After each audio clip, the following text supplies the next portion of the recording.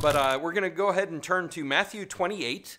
We'll be looking at verses 19 and 20, at least to start with there. Familiar verses, of course. Just about every missionary preaches on these. But hopefully we'll be able to cover some ground that maybe you haven't heard before. Right now, we're hearing a lot about things in this world, and they don't sound good. Pastor was preaching on that on Sunday night, and absolutely right, and we need to be aware of all this stuff and all this. However, there is something we need to understand. Most churches these days, they have gotten the attitude of, the song "Hold the Fort."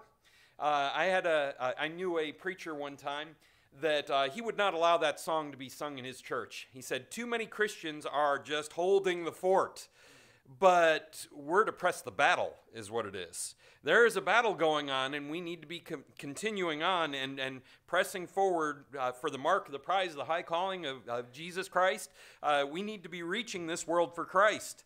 Hold the Fort is, it's a good song, but the attitude of, hey, we just got to hold ground and everything. No, we're the victors. We're on the winning side. We sing that song too.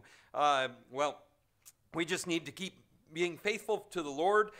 This world and how bad it gets does not change our responsibility or the mission of the church. We'll talk a little bit about that, but we have this great commission that's in Matthew 28. We'll go ahead and read there. It says, "Go ye therefore and teach all nations, baptizing them in the name of the Father and of the Son and of the Holy Ghost, teaching them to observe all things whatsoever I have commanded you, and lo, I am with you always, even unto the end of the world. Amen." Now let's pray before the message. Our Father in heaven, Lord, as we open up your word, we need your presence tonight. We need your Holy Spirit to come and speak to us, Lord. We don't need to hear from man. We need to hear from you. And I just pray that you'd be with me and just give me the words to say. Lord, I don't do this for my own to lift myself up, Lord. We want to lift up Jesus Christ. You're the only one that matters, and that's why we're here tonight. And I just pray that you'd be with us and meet with us now. And we ask this all in Jesus' precious and holy name. Amen. Amen. Okay, the Great Commission. We've heard plenty of preaching. Just about every missionary that comes through preaches on these verses, and there's a few other passages. We're going to touch on a lot of those tonight. But the reality is that the job isn't done. Now, let me ask this. Have we reached this entire world for Jesus Christ? Are there still lost people out there to be reached with the gospel? Then we're not done. And so we need to be reminded about this. We need to continue on. The church's mission is to go out into this world and to make disciples of Jesus Christ. And that mission will not end until Christ returns. So we need to be faithful to do our job. But my question tonight is, where is our burden for reaching this world for Jesus Christ? Every day we get caught up in this world and we see the stuff going on. It has a tendency to get us sidetracked, get us distracted, get us off worrying about other things. But the reality is we need to be winning this world for Jesus Christ. Matthew 28:19 said, "Go ye, therefore, and teach all nations, baptizing them in the name of the Father and of the Son and of the Holy Ghost." So who's this verse addressed to? And I know this is, you've probably heard this 1,000 times. It's addressed to ye. Anyone know, we talk about the King James Bible and how all the these and the thous and everything. What does ye mean? Well, ye means you, but it's in the plural. We don't have that in English today. In English today, you say you, it could be plural, it could be singular or anything. Well, in Old English, ye was specifically the plural of you. So that doesn't just mean you, one person, like the person that the Lord was speaking to, but ye, it was a group of people. It was more than, it was three or more at least. So we have that here. It's addressed to the whole group. Who was the group that he was speaking to at that time? They were the disciples. Not only the 12, but all the believers at that time saying, you need to do this. And he was giving a mission to the church, to the believers that were there when he rose up into heaven. This is when he was speaking to them, is right before his ascension into heaven. But then the question is, where do we go to? And of course, the answer is all nations. It's not just here in America that we need to be concerned with. It's this entire world that is our mission field. Now, we have to be aware that every time we walk outside the doors of this church, we are in the mission field. You know, we think of, oh, well, America, it's a Christian nation. Yeah, right. It's been a long time since it's been a Christian nation. It was at one time, but not anymore. But even if that were true, that doesn't mean that everyone is saved. We still have a mission field. We still need to go across the street to our neighbors to get them the message of salvation, that Jesus Christ still does save. So, we have to go to all nations, we have to go to our neighbors, and we have to go to the uttermost part of the earth, the Bible says. We have a responsibility to the Dominican Republic, or to Africa, or to Russia, or to Japan, where I served a little while as a missionary there. All these places, we need to be reaching them with the gospel, and we do that through the missions, our missions program. So, then we're to go in another way as well. It says, "Go ye therefore and teach all nations." You know, in these two verses, that word teach appears twice. And both times, it's teach two different things. The first teach here, you'll notice when we read it in the verse there, it comes before doing something else. What's the something else? Baptizing. That's right. So what do you do before you're baptized? You have to be saved. This is the preaching of the gospel, is what it's talking about here. This is going out with the message that's in John 3:16. For God so loved the world, that's our mission field, that he gave his only begotten Son, that whosoever believeth in him should not perish but have everlasting life. That is the message that we're to get out. That is the message, the only message that saves. So we're to teach all nations, and we have a responsibility to go to this entire world.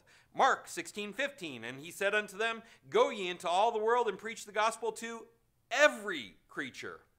I heard somebody say it this way. Do you want to know if you should witness to somebody? Check and see if they're breathing. If they're breathing, witness to them. It's a pretty good standard to go by. We are to preach the gospel to every creature, not just the ones that want to hear it.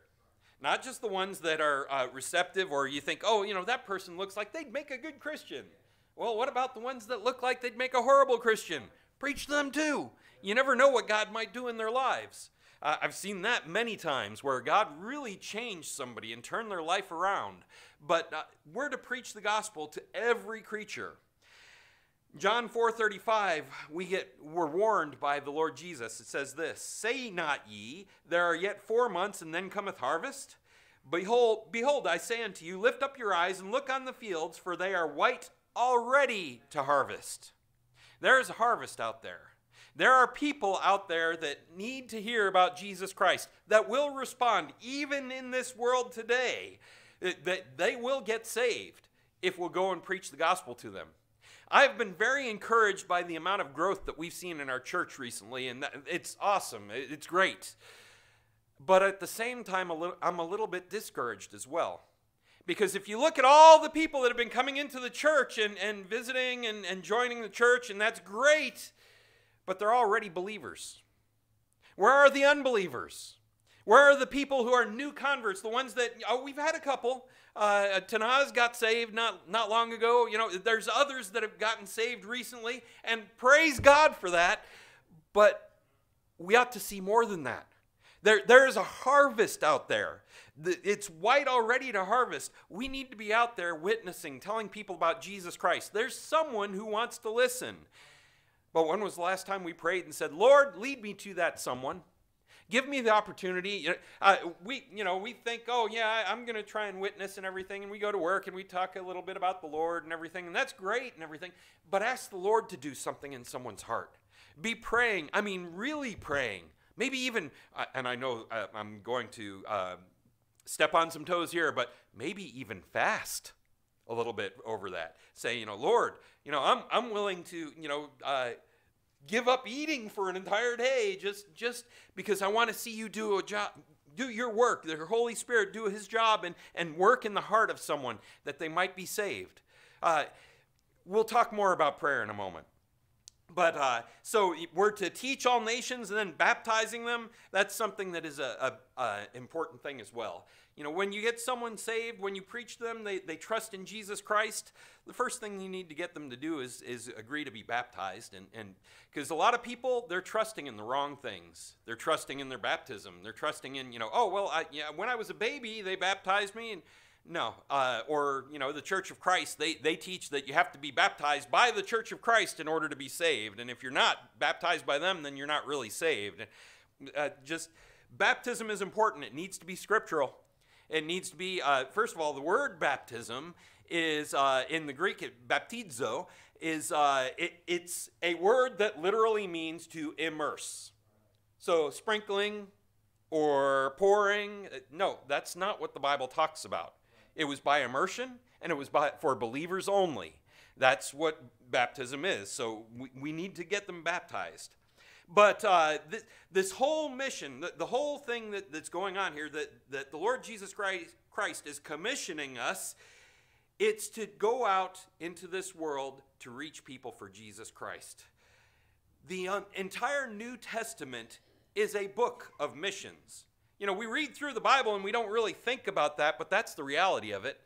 There was the church in Jerusalem, and then that church was persecuted, and the believers went out from that church, and just through the persecution, they were scattered around, and they started churches wherever they were, but it was just them in those churches until the time of the Apostle Paul. And Peter did some work, and there was Philip, there were others as well, but in particular, the Apostle Paul, he went out, and he started reaching people in other lands, starting churches out there, and then he would move on someplace else.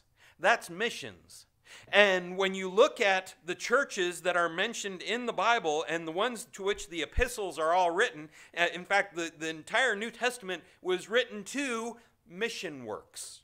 Those churches, they were started by a missionary, either Paul or someone else, because there were a few of the churches there that Paul he went and worked in those churches at times, but he didn't start them. They were all mission works. The New Testament is a book of missions. That's what it's all about. If we miss that, then we say, oh, well, it's about the church, and it's just about us here that are in the church and everything. No, there is always an outward look to the end of the world. That was the point behind much of what was written in the New Testament. All of this was guidance to these churches that were started out on the mission field. That needs to be our focus, even in in terms of missionaries, and I appreciate our many missionaries that we have, and you can look at the back wall out there and see all their prayer letters and everything. I really appreciate what they do, and a lot of them are going out and starting churches and everything, and that's wonderful. But I've seen many missionaries go out essentially they go someplace, maybe they even start the church, but then they just stay there and basically they pastor the church. That's not really missions. Missions is going out like Paul did, or like with what he told Titus, which I'm getting ahead of myself now, but he went out, he started a church, and then he went on to someplace else because it was what we believe in, the local nationals, that he was handing it over to them saying, this is your church now. I'm going to go over someplace else where the need is also great, help them out, but you guys have to just be self-supporting and go on and do the work here. That is the goal of missions. It's not to have something that I go out and I start a church and, when I die, the church dies. No. The idea is to go out and start a church that will be self-sufficient, that will continue on after we're gone.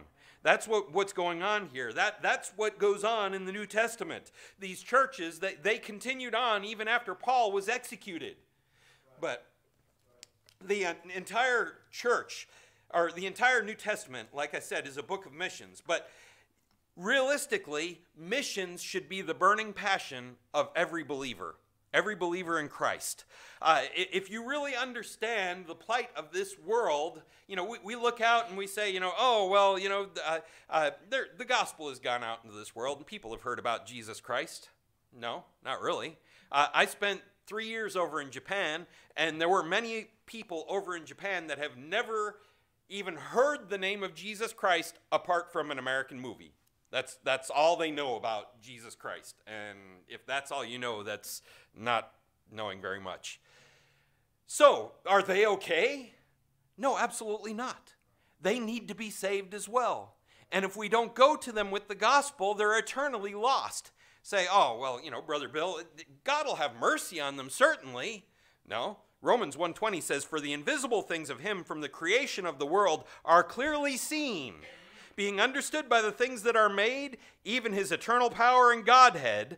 So it's saying that everything, if you look out into the world, if you look at what's available for them to know and see and everything, that they are responsible for knowing that God exists and responsible for, essentially, for seeking him out.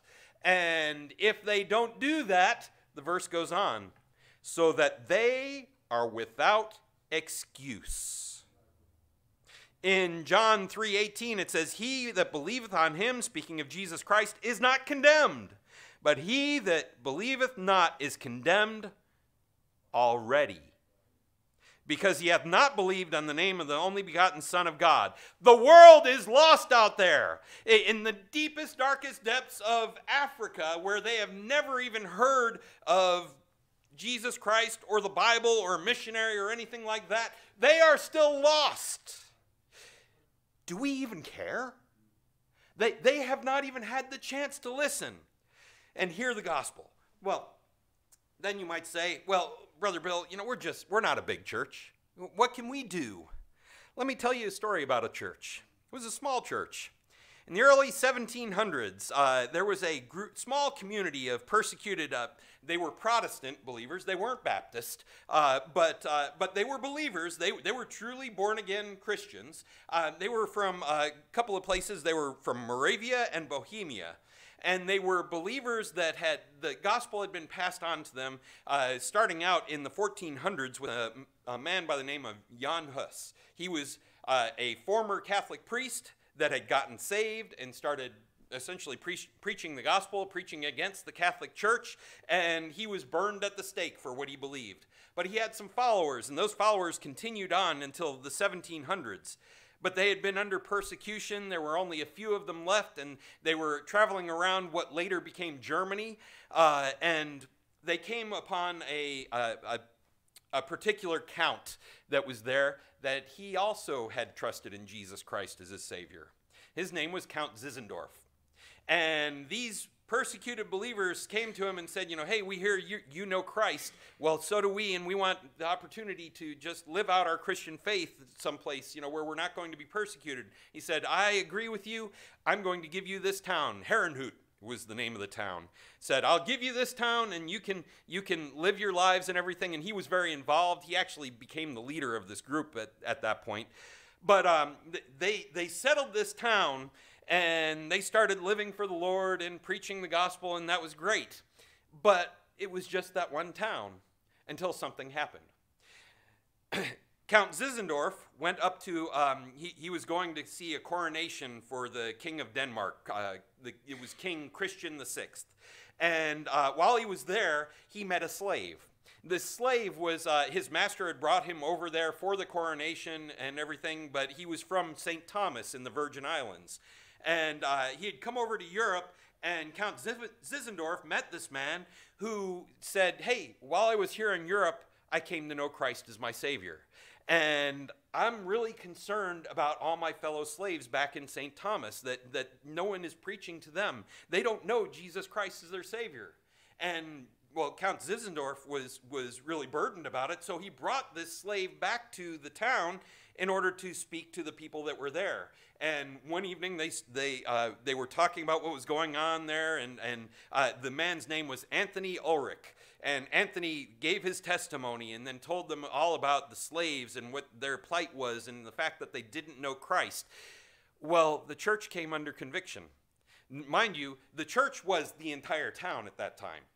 And there were about 300 people there, and they came under conviction. In fact, a few of them spent a sleepless night there and came back the next day and said, we believe the Lord would have us go to St. Thomas to preach the gospel to these people.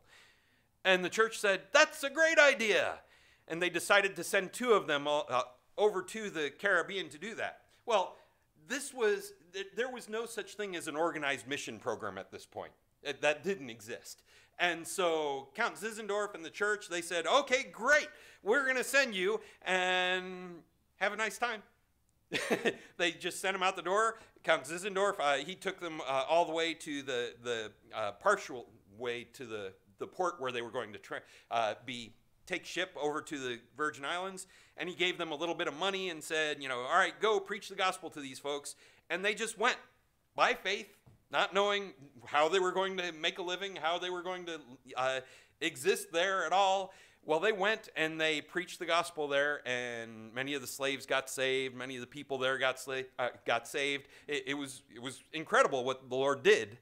But just months after that, they said, well, that was great. Let's send somebody up to Greenland to go preach to the Inuit up there. And then let's send somebody over to India and to Africa and to this place and to that place. And they sent people all around the world. This little church, within a very, very short time, just a matter of years, ended up sending hundreds, perhaps even 1,000 or more missionaries to every part of the world, all before William Carey went to India.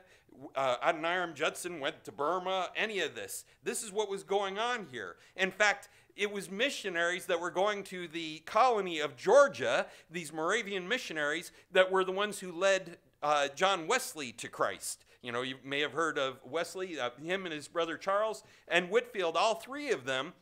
It was the involvement of the Moravians that had that influence on them that brought them to Christ. This little church, what can a little church do? This church literally reached the world for Jesus Christ. And this is in the early 1700s. Those first 2 missionaries that they sent out, that was in August of 1732 when that happened. They went out there. Now, mind you, they were not doctrinally on the same page as us. I'm not saying, oh, we need to be Moravians. No, we need to hold to our own doctrine. The stick with the Bible. They relied a lot on their feelings and a lot on their traditions and everything like that. Stick with the Bible. That's what we do. You want to know what it means to be a Baptist? It's right here. We stick to this book. And all the other groups and everything, they go off and just, a lot of times it's, well, we feel this is right. Or, hey, this is the way, my parents did it. Or no, stick with the Word of God. All right, so this church, they started reaching out to the entire world. This little church, this church of 300 people. Now, mind you, it grew from there, but that's where they were when this all started. We can have an impact on this world. There is no question about that. But the verses that we're looking at today, let's look at verse 20. We looked at verse 19, but now it says this: teaching them to observe all things whatsoever I have commanded you, and lo, I am with you always, even unto the end of the world. Amen. The Lord goes on there, and he uses the word teaching. We already mentioned the first teach was talking about salvation. But this word teaching is talking about something different. It says, teaching them to observe all things whatsoever I have commanded you. You see, it's far more. You get saved, that's great. But that's not the end of the Christian life. There's a whole lot more you need to learn, a whole lot more you need to do, and that is our responsibility with these new believers, is to reach them with the gospel, but then go on and disciple them as well, is what we call it. So the mission goes beyond evangelism, seeing people saved. That's part of what happened with, we think of Billy Graham and how great, Billy Graham was. People always talk about, oh, Billy Graham this, Billy Graham that. Well, Billy Graham had some problems, you see, and it had to do with this very verse. You see, he was real big on preaching the gospel, and I thank God for every soul that was saved as a result of his ministry. But then that's all he ever did with them. He never took them from there. When they responded to the call for salvation after he preached the message, during the invitation time and everything, they'd come forward and they would have just about anyone deal with them at the altar. The Catholics, the Mormons, everybody. Not just believers like we would consider believers in Christ.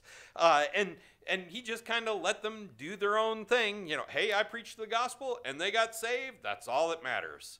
Well, it's not all that matters. There's a lot more to it. There's a lot more to discipleship than just getting saved. And we need to be teaching people to live for the Lord, to put him first in their lives, and to be able to reach others for Jesus Christ. Just leaving them there is not helping them a great deal. They need to be, involved with starting churches that carry on that same doctrine and faith that we hold dear. That's our responsibility. That's what this verse is talking about, teaching them to observe all things whatsoever I have commanded you. You know what? That's what the Moravians did too. When they sent those people over there and the missionaries went and they got people saved, when they got the first few people saved wherever they went to, they referred to them as the first fruits. But those first fruits, their desire was, they get them saved, but then they wanted to train them up to reach others and to start churches and to do the work, so that this way it was their own people reaching them for Christ. Because they felt that, hey, that's more effective than some European going over to this place and preaching the gospel to them. If their own people are telling them about Jesus Christ, that carries more weight than if I go over and do it. Well, again, that's the national pastor concept. They were actually doing this back in the 1700s. In fact, you know what? It wasn't even original to them. It's in here. That's exactly what Paul did. It's exactly what Paul told Titus to do. They were there in the 1700s. They were, the beginning of modern missions, if you will. They were reaching the native population and then helping them to go on and reach their own people. Titus 1:5, Paul says this to Titus. He says, "For this cause left I thee in Crete." So he said, Titus, I left you in Crete for a purpose, that thou shouldest set in order the things that are wanting, and ordain elders in every city as I had appointed thee. He said, all right, I want you to go out. I don't want you necessarily to go pastor in some other place. I want you to go out and appoint elders. And you need to go find the believers there, maybe preach the gospel to them so they get saved, and then they're the ones who are going to do the work there. My burden when I was going over to Japan, what I wanted to do, my desire was to go out and start churches. From our church there at Yokota, I was going to go out and start churches in other places in Japan, but I wanted to find somebody who we could train up to be a pastor, a Japanese man, and then I would go with them, start the church, and they would from the beginning be the pastor, and that they would do the work. I was just there to give them a helping hand and show them what to do and all that. That's what we were to do. That's what missions is supposed to be about, is going out there, getting those people saved, and getting them to do the work, not us. All right. So that's the idea that is taught in the New Testament here. But then what is our responsibility and burden? Turn with me over to Matthew chapter 9. You don't have to keep your place here. We're done with Matthew 28. But in Matthew chapter 9, we're going to look at another familiar passage. It says in verses 37 through 38, this is the Lord speaking to his disciples here, and says, "Then he saith unto his disciples, The harvest truly is plenteous, but the laborers are few. Pray ye therefore the Lord of the harvest, that he will send forth laborers into his harvest." So, remember what we said about the harvest? That the fields are white already unto harvest, that there are people out there that are ready to get saved if we'll just go to them in the power of the Holy Spirit and go to them and preach the gospel to them. That's absolutely true. Excuse me. He said, "Lift up your eyes and look on the fields, for they are white already unto harvest." The need is already very great. But do you notice what he said to them? He said, "Look." That was the problem. They weren't looking. We need to look. We need to go out there. We need to have a vision for what's going on all around us. A vision for those who need Christ. A vision for those who are, we see each and every day. You see, the world will blind you to that mission. Right. The world they'll keep you so busy and caught up in, I've got to go out and have a good time, and I got to work for a living, and I got to do this, and I got to do that, and they'll keep you blind to all of that. We need to go beyond that and look at what the actual need is out there. When you remember that each and every person that you meet every day is a soul that will spend eternity either in heaven or hell, and that the Lord himself has commissioned each of us to make the difference in their life, to preach the gospel to them, and realize that if we don't, that there is no hope for them. When you get a burden for that, then you're going to do something for the Lord. You're going to have the burden for people. So you're not going to leave them like David was left in Psalm 142 verse 4. I looked on my right hand and beheld, but there was no man that would know me. Refuge failed me. No man cared for my soul. There are so many out there that could say that very thing. No man cares for me. And that's really, that's the thing that in this generation that's out there right now, that's what they're saying all the time is no one cares. And rightly so, they say even the church doesn't care, because most churches, really, they don't. They're either caught up in their own things, or they're just more concerned about got to have the right standards and everything, and they get caught up in these side issues instead of looking unto the fields that they're white already unto harvest, that there are souls out there that are seeking, they're looking for something, they want to find some truth in this world, and there's not much of that to go around right now. But we have the truth, and we need to get it out to them. And they'll respond. Many of them will respond if they see your heart and they know that what you have is real and that you want to share it with them. They'll respond to that. So, what can we do about it? Well, first of all, we need to pray. We need to be praying. Pray, pray, pray. And when you're done with that, pray. Who is the Lord of the harvest that's mentioned here in this verse? Well, that's, of course, the Lord Jesus Christ. He's the Lord of the harvest. And it says, pray ye the Lord of the harvest that he will send forth laborers into his harvest. What does that mean?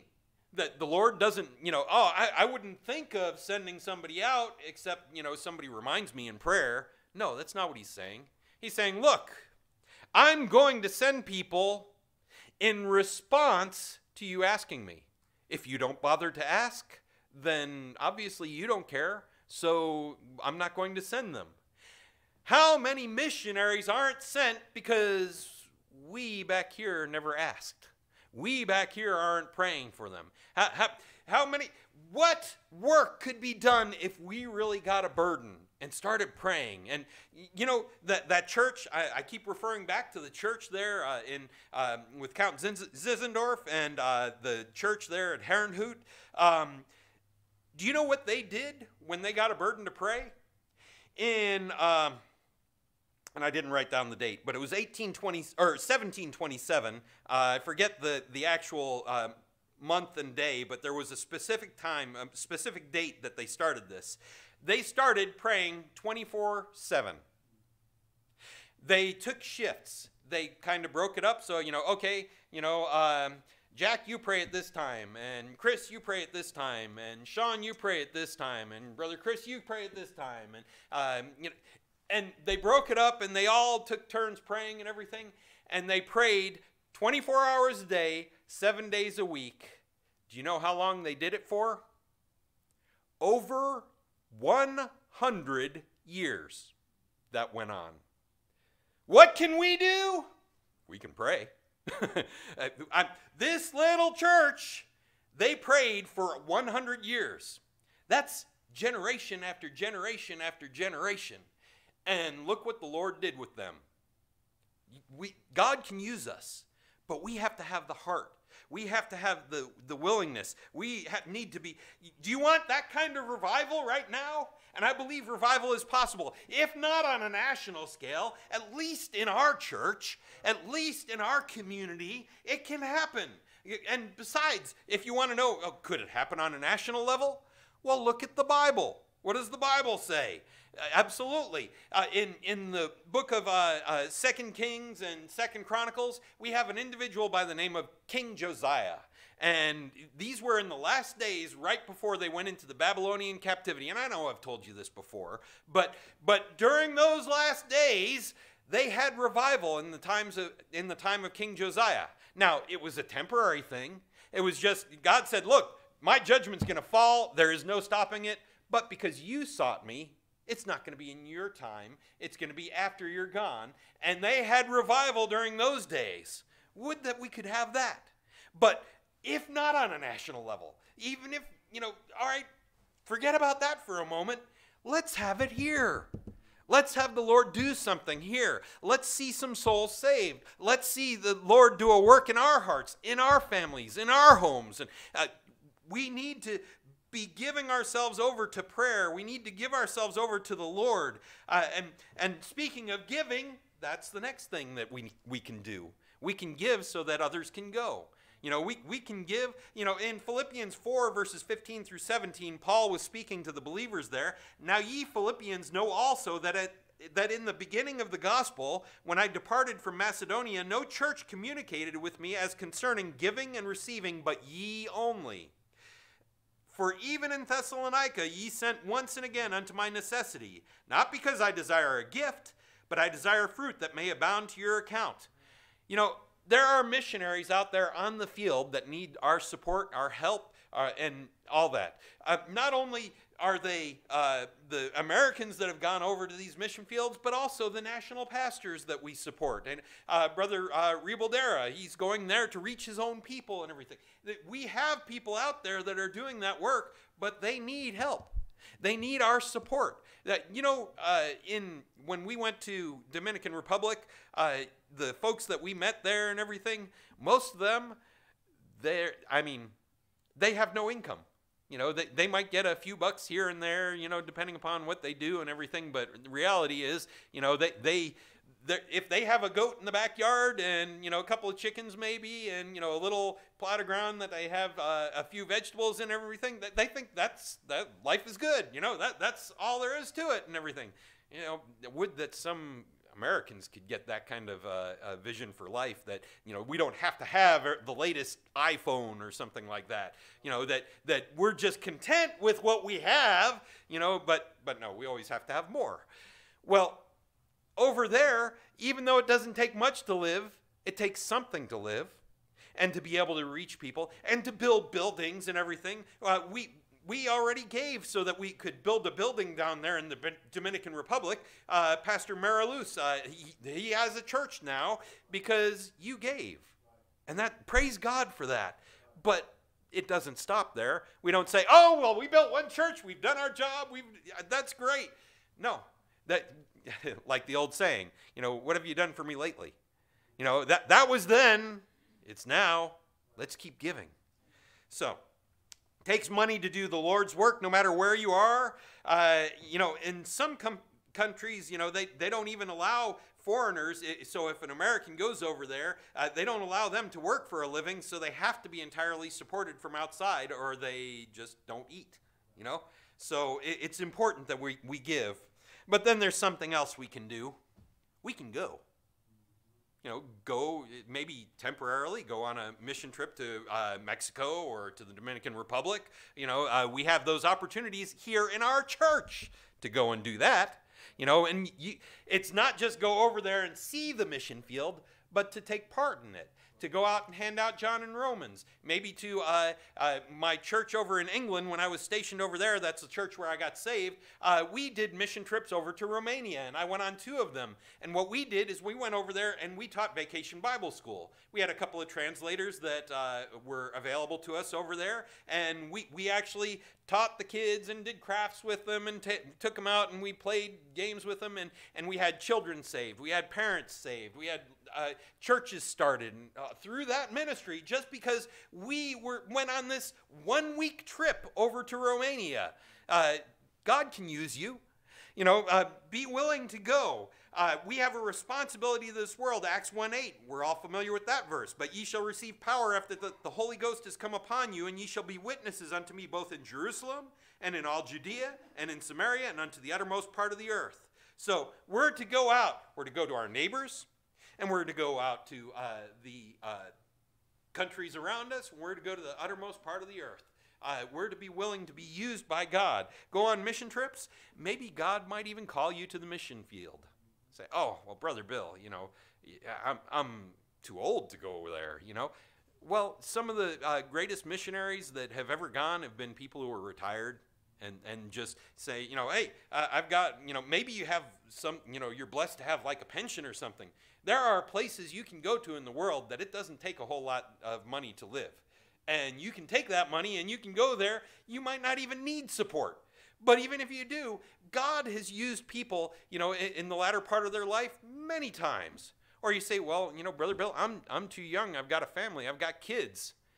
Isn't that what Israel said when they were coming out of Egypt and they were supposed to go into the promised land and they were at Kadesh Barnea and they said, oh, we can't go in there. We've got the children here. We have to protect them, and there's giants in the land, and it's dangerous out there. Lord, you know, what are you thinking? And what did God say? Okay, you're not going in. Your children will go in. 40 years they wandered in the wilderness because of it, until finally they had all died off and the children went in. God can use you even if you have children. Just see what God wants you. Say, well, Brother Bill, I'm not good with learning and everything, so there's no way that I could learn another language and go over to some other country to preach in another language. Well, that's okay. You know, there are many countries in this world that their official language is English. You can go to one of them. Or, how about this? You can go to another country and teach English using this book as your textbook. China will allow that. China does not allow missionaries into their country, but you can come there and you can teach English to people there, and you can even do it with the Bible. They'll allow that. So, you know, all these excuses we come up with, God can still use us. Just let him. Pray. Say, Lord, what will you have me do? Pray like Isaiah said, here am I, Lord, send me. Say, Lord, what would you have me do? That's what Paul said when he was on the Damascus road. The Lord appeared to him, and he said, what wilt thou have me do, Lord?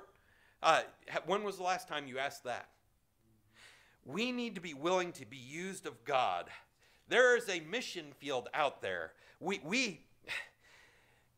The fields are literally white unto harvest, but we tend to just forget about that and get concerned with our own things and just want to go through life.